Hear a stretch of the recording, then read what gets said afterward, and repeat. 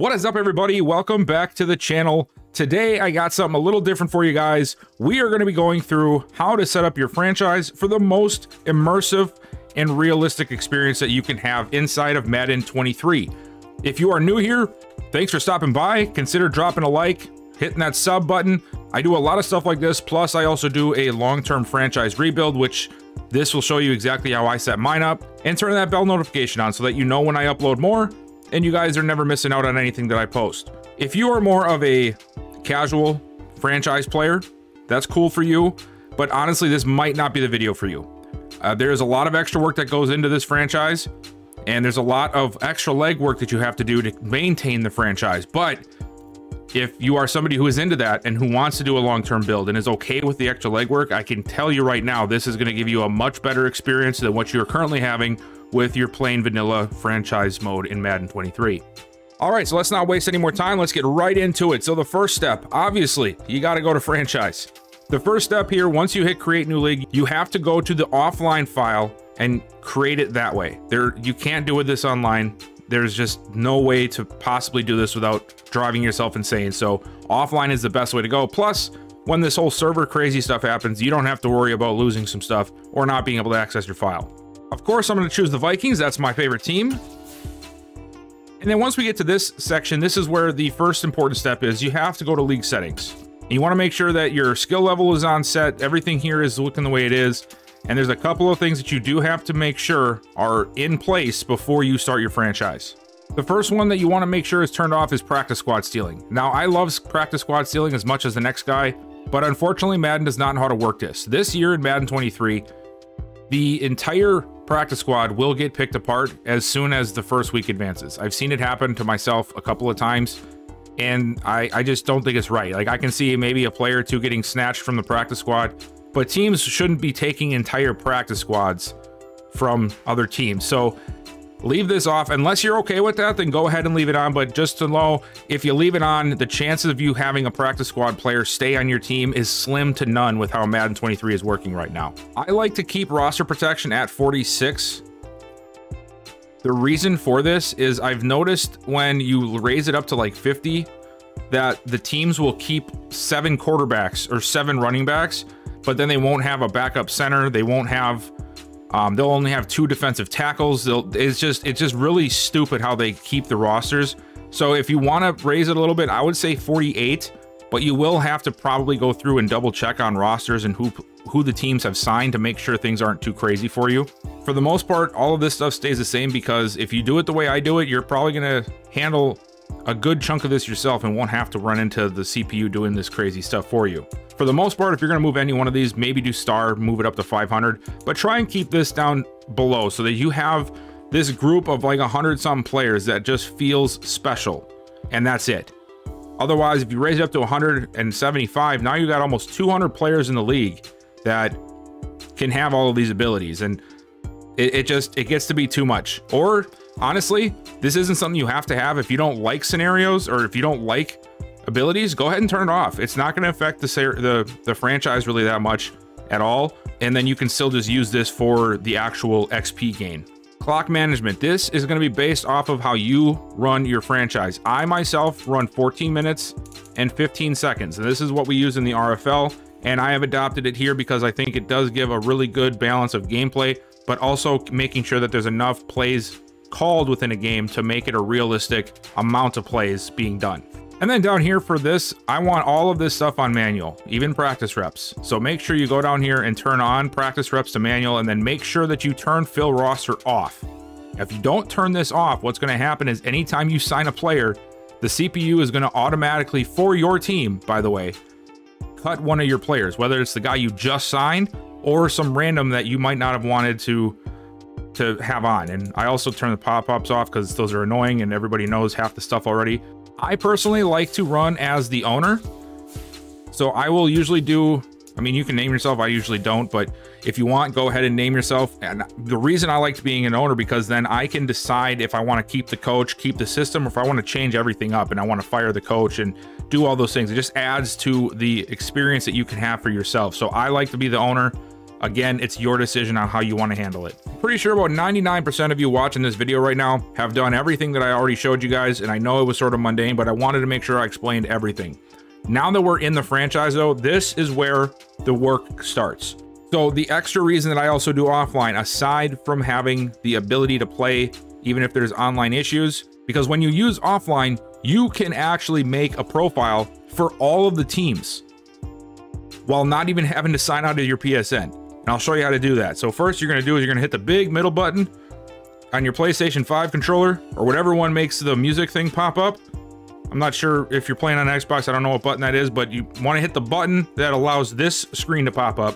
And if you scroll over to characters, you'll see this tab here, create new character, and it lets you add more characters to this offline file. Again, this might be something a lot of you know, but I do know that there's quite a few who do not understand you can do this, and it's a game changer for franchise for me. So what you're gonna do then is you're gonna basically do this 31 times. Now, I'm not gonna show you me doing them all 31, I'm just gonna do one team, and I'm gonna show you how I set up every single CPU team, and then it's up to you guys to just repeat that process 31 times. Or however many times you plan on doing it. Maybe you only wanna control 6 teams, maybe you only wanna control 8. Completely up to you, but I do all 31 other teams, and this is what I do. So I'm gonna click on the team. Again, if you want to be the owner, you can, but you might run into issues later. If you end up leaving a team, you can't rejoin as an owner again. So it's up to you, owner or coach, either way, it doesn't matter. Of course, if you do the coach, you're never gonna have a new coach here. It's gonna be the same coach for eternity.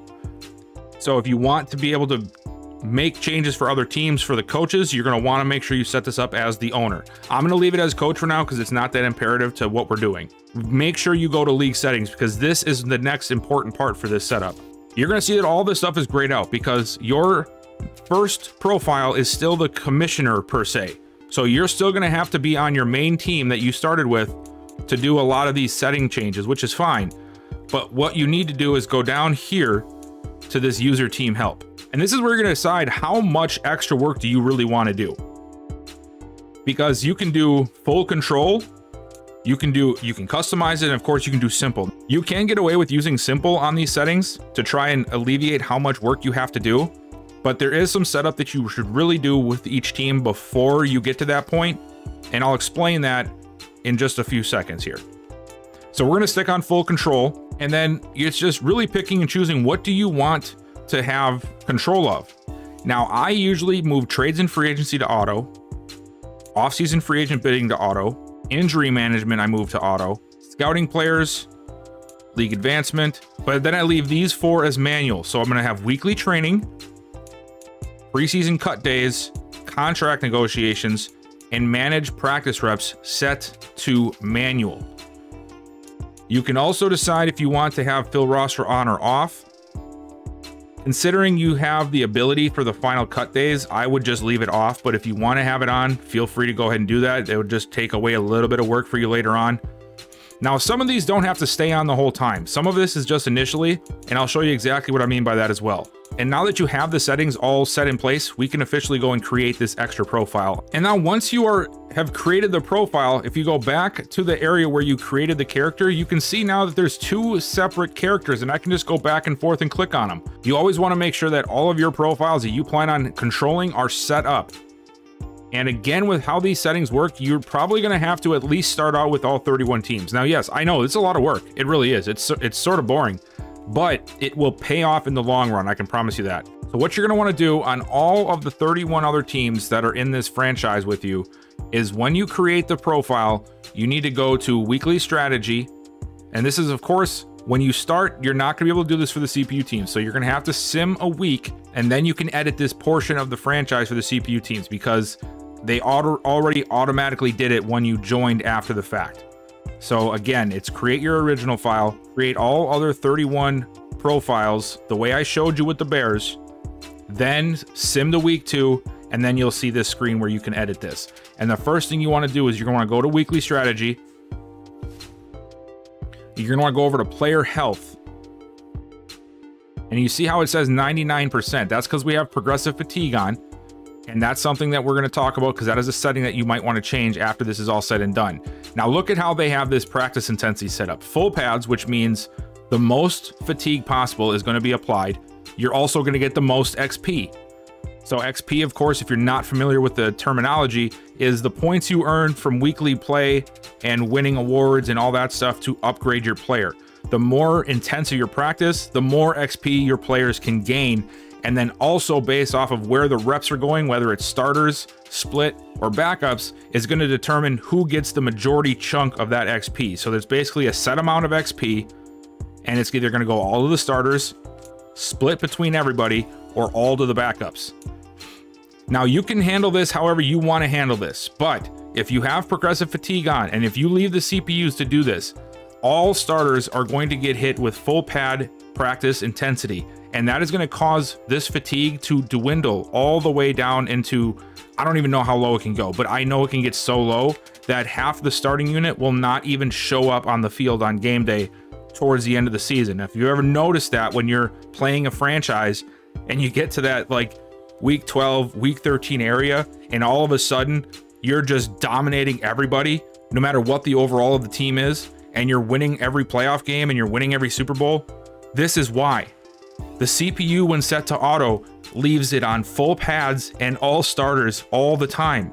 So not only is the starters getting too fatigued, they're also the only ones gaining XP in practice. So the backups are not gaining anything out of it. It's an absolute horrible way to have the game set up, but this is how Madden has it set up. So you want to make sure you change this. So what I do is I leave it at full pads because that helps with gaining XP. It also helps with giving you storylines with injuries from practice. If you have it on half pads, you're not going to get anywhere near the same XP, but you're also going to have way less chance of having injuries happen to your team through practice. So I always go full pads, and then I change all of these to split.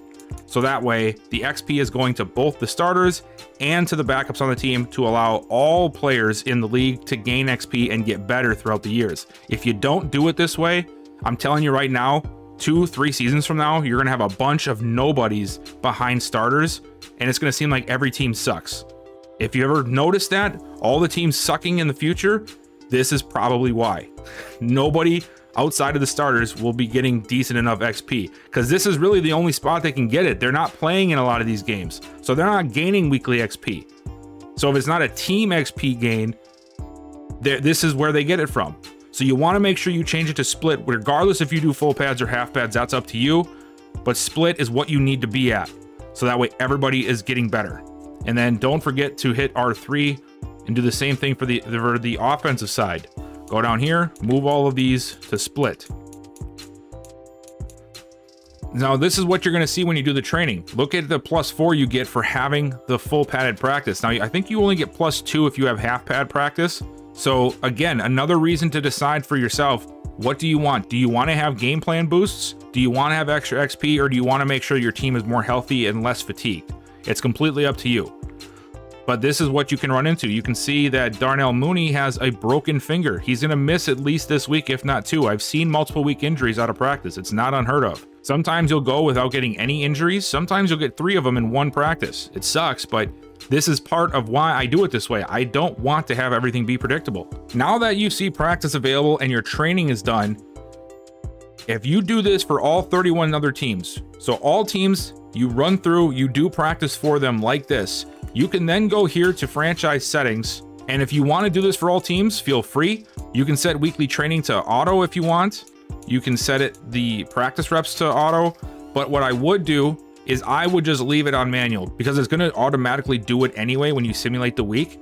So it's really not going to affect anything you have to do. Plus, it's going to give you the ability to go in and change it, because about week 10 through 13, you'll see a huge shift in fatigue, and you're going to want to change some of these teams to half pads instead of full pads for intensity to bring that fatigue back down. All right, so let's say that you set up all 32 accounts. You went, did practice for all of the teams. You have your settings set the way you want them, and now it's time to start playing some games, right? Yeah, it is. But there is still some extra things that you can do to even add to your experience, and that's some of the stuff that I implement on my Texans franchise. If you haven't already, go ahead and check that out. I think it's a pretty cool franchise. I'm having fun doing it, and I'm going to be doing it for the long haul. I plan on having at least 100 episodes or Madden 24 drops. I'm hoping one of the two happens. Now that we have it set up, I need to explain to you guys what is going to happen in this franchise file when you do these things, okay? So the first thing that you're going to see is that trade offers are going to go away. You're not going to get trade offers for any player. The trade block is going to be empty. There's nobody to add them to the trade block. Now, if you want to go through and add them all manually for every team, go ahead. I choose not to do that. But again, that's your prerogative. And you're also going to notice that there is no more big trades happening. Not that the CPU really ever does trades to that extent anyway, but at least there is some that happen, and that's going to go away once you control all teams. Even by turning it to auto, it still doesn't do it. So what I do is I use a Madden story generator, and I also comb through the salaries page for teams. So I'm just going to use the Cowboys for an example because I know there's a player that you could honestly do this with. What I'll do is I'll just cycle through all of the salaries once in a while, and I'll look for guys who are on final years of their deals, or just guys that are maybe a little bit older or stuck. Like right now, Tony Pollard is stuck behind Ezekiel Elliott. In real life, apparently they're just refusing to allow Pollard to be the normal running back. I think that he should be the starter. I thought he should have been a year ago, but they're all obsessed with Ezekiel Elliott still, so he remains the starter. But what I'll do is I will basically trade this guy. So I'll take Tony Pollard, he's an 87 overall, and I will go through the teams. And I can find a team like the Panthers, who have a 76 overall. Yes, they have Chuba Hubbard, but they don't have a solid running back. And then I can go ahead and use my Madden trade calculator tool that I have, and I'll make sure that I do a good trade for the team, and I will just make trades for the CPU team. And since your profile is on all teams, any trade you offer is going to get automatically accepted, which is why you need to make sure that you're either okay with your bias showing, or you use the trade calculator to determine that it is a fair trade and use that at your discretion. So I mentioned the Madden story generator and I mentioned the Madden trade calculator, and I want to show you guys what that is. Now, I've showed this on a couple of other videos, but I want to make sure that I put it into this one since this is all about setting up your own franchise experience. Now, if you are interested in using these, I have both of them linked down in the description below. These are not mine. I did not create these. I found them on Reddit a couple of years ago, and I have just held on to them ever since, and I have been using them ever since. I can't thank the people who made them enough. A lot of work went into this, and you'll see if you end up downloading and using this form. So here is the trade calculator. This is what I use to determine all trades, whether it's even for my team or if I'm trading for other teams, to make sure that I'm doing an unbiased trade for this team or using it to make sense, right? So if it's like an emergency trade because this player refuses to sign, sometimes I will make the team that is trading away lose a little bit because the team knows that player wants out. Other times I will make teams overpay for some things or it's a huge part of what their offseason is. So you can go ahead and critique the way you work this. Just use this as a base guide, and I'll show you how this works. So team A, this is your team, or whatever team you want it to be. It doesn't really matter. And then team B is the other team. For this portion, this is your draft picks, and then this down here is where you can add players in. So all you do is, if you're trading a pick, you put it here. We'll just put one pick, one pick, one pick, and now you can see that there is a pick value put in here of 3,000. This thing is designed with every pick and every overall player and age in here. Don't ask me how they made this, but it does it all for you, and it is an incredible thing for you to do. So essentially what you do is you put your pick in. So let's say pick one, round one, first overall, right? And let's say we're trading a receiver. Let's say the receiver is an 80 overall. He's 26. He's got 1 year left. And we'll just leave it here. It's 4 to 7 million. And let's say he's top 64. So you just follow this along. Go and look at what their cap hit is. What is their yearly cap hit right now? It's between 4 and 7 million. Okay, that's what we're going to leave here. If you go to the player screen, if you click on the player card, you're going to see right here under ratings, on the top left under analysis, that Kirk Cousins is ranked the number 10 quarterback. So I'm not going to use Kirk Cousins. I'm just giving you a guide as to where you can find for that specific situation. So now that we know what our player is, let's say he's a top 64 talent, and let's say he has star dev. Now you know that his player value is 263.1. So now between that and the first pick, it is a grand total of 3,263 points.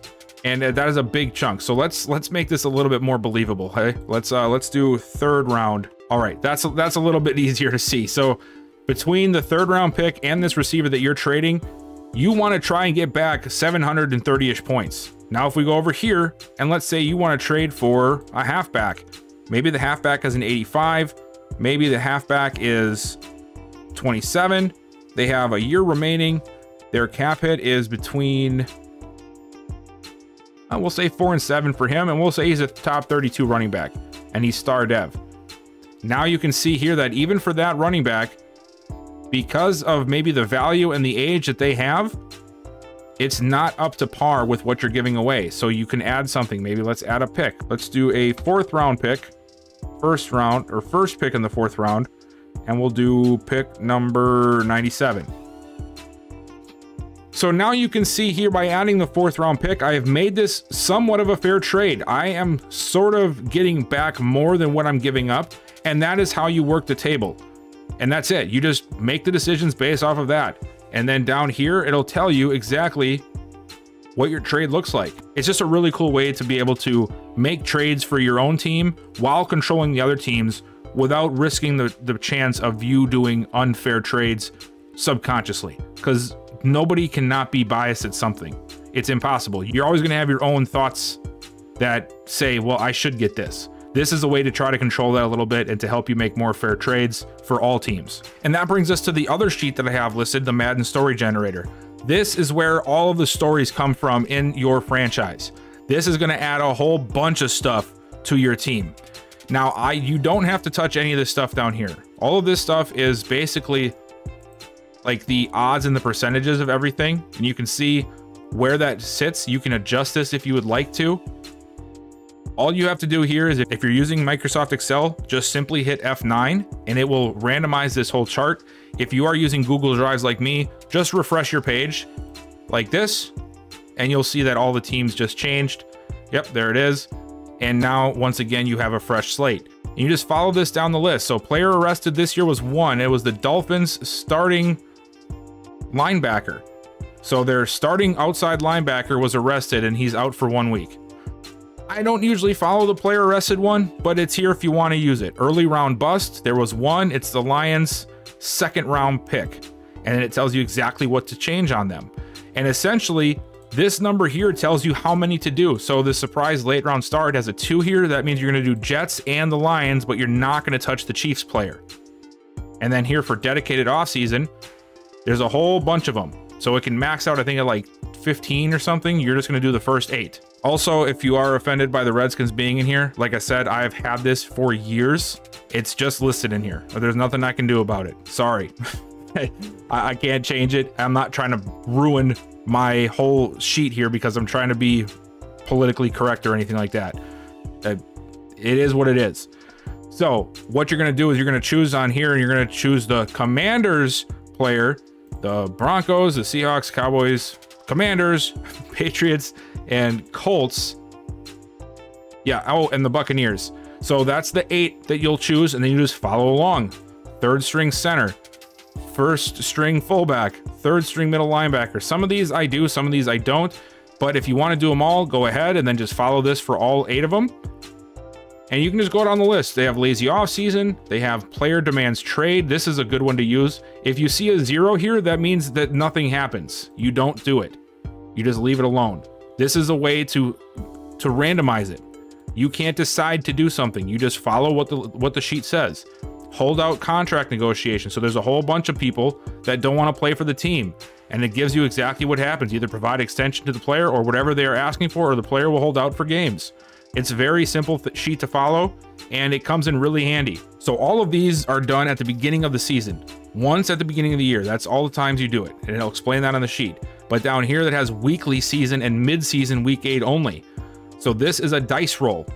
What that is stating over here is it only happens, for instance, for the young quarterback grasping playbook, roll a 10 or higher to increase awareness 15 and development by 1, but this is only a 5, so you would skip this line.